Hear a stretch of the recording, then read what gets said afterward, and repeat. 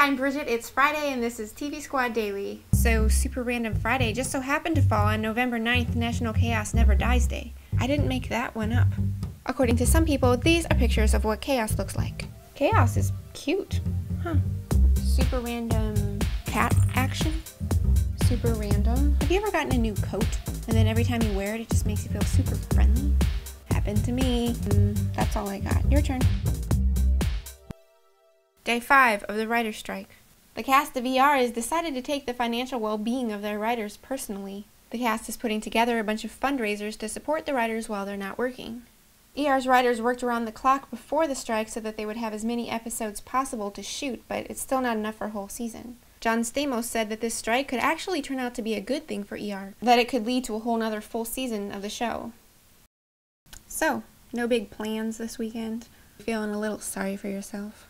Don't, because things could be worse. Do you remember the actress Jan Smithers? Maybe not. She's probably best known for starring in the show WKRP in Cincinnati, back in the day, way back. She had a really bad day recently. Okay, so she was driving her car, naked. Driving naked, in the middle of the night, in the middle of nowhere, and her car broke down. Don't laugh, because it gets worse. So, still naked of course, she gets out of her car to try to flag down a passing truck for help, and the truck hits her. Really?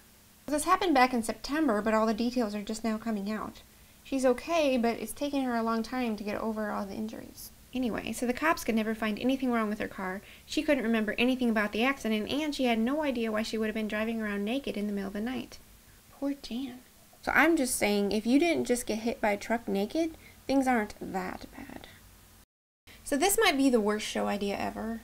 A&E is going to have a whole show about garage sales of the stars. Ileana Douglas, who you might recognize from Ugly Betty or Factory Girl, is going to host and help at these garage sales where famous people try to get money for their old crap. It's no secret that I have a problem with these things. Garage sales where celebrities sell their stuff, even if it's for charity. Because when you break it down, it's still people with a lot of money just getting rid of crap they don't want anyway, and then people with not as much money giving the money to charity. And then every time the celebrities get a pat on the back for giving money to charity, but it totally wasn't them, it was the people that bought their crap. Ugh. So the series pilot covers Tom Arnold's garage sale. He raised about $5,000 for charity.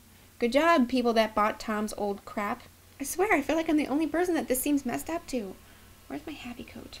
I can't stay mad while I'm wearing this coat. See you Monday.